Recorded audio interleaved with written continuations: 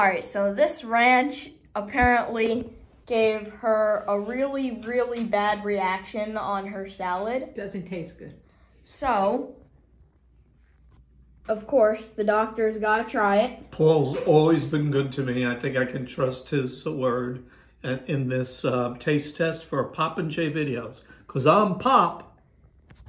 And I'm Jay. And together we're PopN'J. Okay. I already put on large amounts, so I can't be accused of... And we got this nice aerial shot. Yeah, but you can't see his face.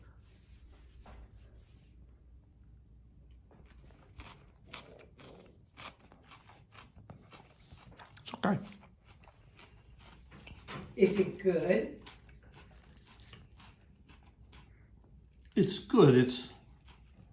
It's good if you're looking for a subtle buttermilky with maybe a little hint of dill in there. I was looking for ranch.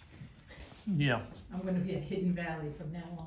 Now we have Jack trying the old Paul Newman's ranch. Paul doesn't let me down.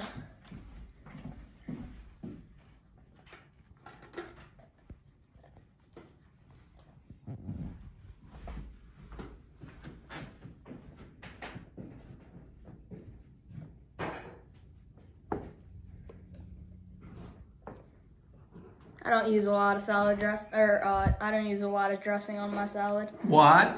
That looks like a lot to us. It looks like a lot, but once it's stirred around. It's colorful, at least. I'm glad you have a very artistic perspective of life. I do. Your camera has some nice color rendering, too. Let's see how this... Oh, wow. With a tomato. Oh, you can barely get it in its mouth. You can't.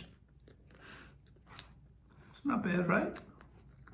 Not good.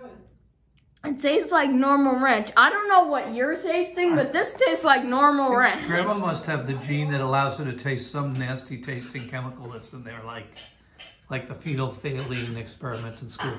That's it. Signing off. This is Pop from PopN'J. And this is Jack from PopN'J. Wow. And this is Hoax Reaction Grandma.